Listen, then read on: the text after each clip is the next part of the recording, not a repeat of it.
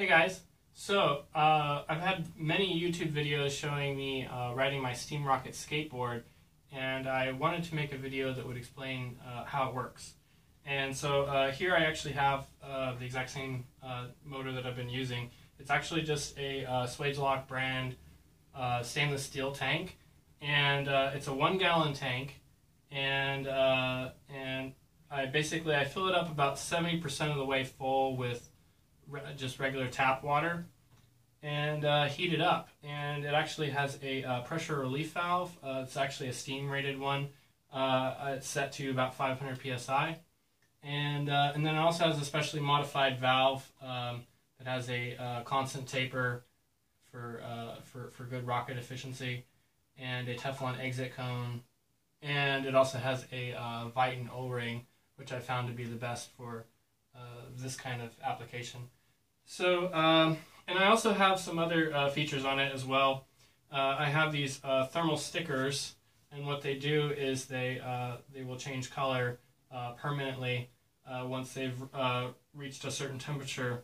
So it's kind of a good way to show what kind of record it's been to, and they all kind of unanimously point to about 466 Fahrenheit. Which is that's pretty good performance, and since I'm holding on to it, I kind of don't want to generate too much thrust.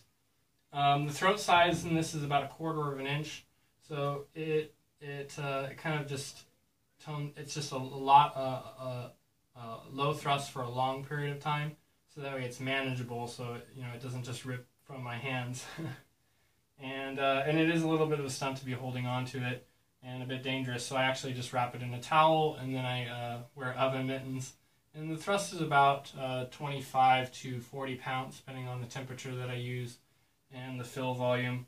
I've also found that I can add a little bit of essential oils like cherry oil or orange oil, and it smells great when it runs. It's pretty hilarious.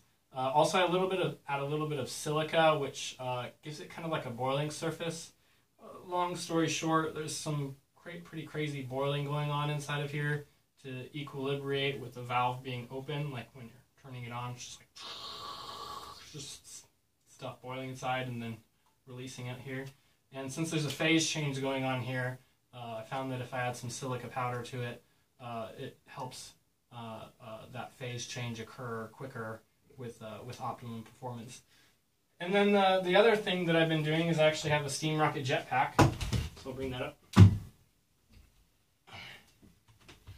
And you can see I have several videos that also show the success of my Steam Rocket jetpack.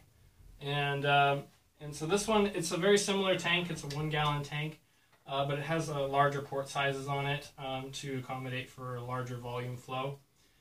This actually has a siphon tube, and you can't see it, but the siphon tube goes all the way down to about here.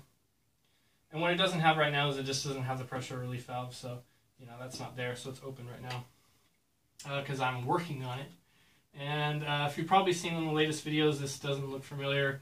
I just had a valve here. This actually is a rotary pneumatic cylinder, and like I have one right here. It turns the valve for me, and you can actually see, maybe there's an easy way to show that, but it's basically a pneumatic cylinder that rotates 90 degrees with some compressed air, and it does it really quickly. And it would be extremely convenient to have that, especially if I'm going to use it as an actual jetpack someday. I haven't used it as one just yet, but it could pick up probably like a kindergartner or a cat or something. And then also I've just been doing experiments with the exit cones, trying to match the steam. So if you notice here, it does have this T, so it spreads the thrust into 2 equal exit cones.